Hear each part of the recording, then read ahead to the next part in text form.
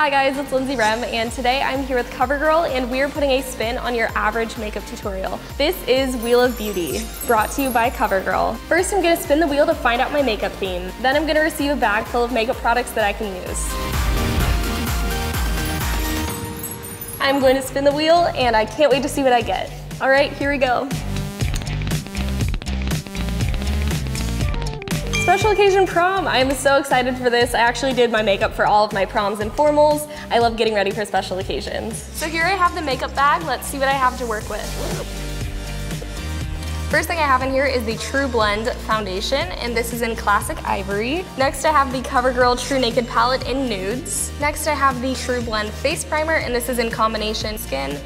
I also have the truBlend bronzer. Then I have this truNaked liner in Mocha and Ebony. I also have the CoverGirl Plumpify Mascara. And the very last thing I have in here is the Outlast Lipstick in the color Red Siren.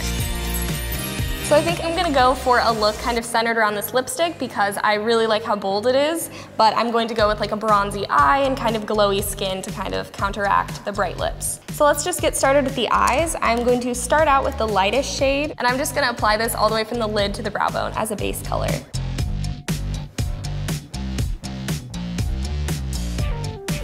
Next, I'm going to take this neutral brownish color and just put that in the crease because I want to keep it simple, and I'm just using a fluffy brush so it's very diffused. So far, I love this palette. The colors are super blendable, and some of these colors are matte and some of them are shimmery, which makes it very versatile. You can do so many different looks with it. After applying this base color, I am going to take this taupey shimmery shade. I'm going for a really sheer look on the eyes because I want the focus to be on the lipstick, but I'm still taking some time to make sure it's nicely blended and it looks very just like natural and glowy.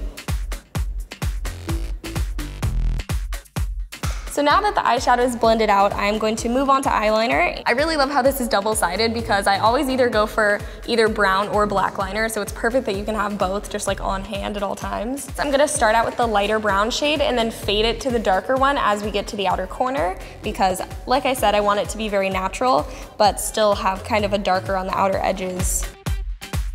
I'm also gonna ever so slightly wing it out because I just feel like that's the most flattering for my eye shape, but you can definitely do whatever suits you. And then as you apply it, I would recommend taking a tiny brush and kind of blending it into your eyeshadow so it stays very soft. The best thing about a smoky eyeliner look like this is that it doesn't have to be perfect because the point of it is that it's supposed to look just very effortless and go with the flow. This eyeliner is also waterproof, which is great because prom is always a very long night and you're probably gonna be dancing a lot and you wanna make sure that your makeup does not move. So I'm just about done. I'm gonna smoke this out a tiny bit more and then I'm going to move on to the next step. Now that the eyeliner is done, I am going to quickly put on some mascara. This is the Plumpify Mascara from CoverGirl. Whoa, this is the coolest brush I've ever seen. I didn't expect that at all. I really like it. I feel like it's good for this look because it's very volumizing. It's great on lower lashes as well. It's not too thick and clumpy. If you kind of wiggle it at the base of your lashes, you'll get the most color there, so it'll look a lot thicker, which is just a little tip for you. I feel like the style of this brush does a really good job of combing through your lashes while also lifting them up because it's like all twisted. All the CoverGirl mascaras that I've tried I've really liked. This seems like a very fun one.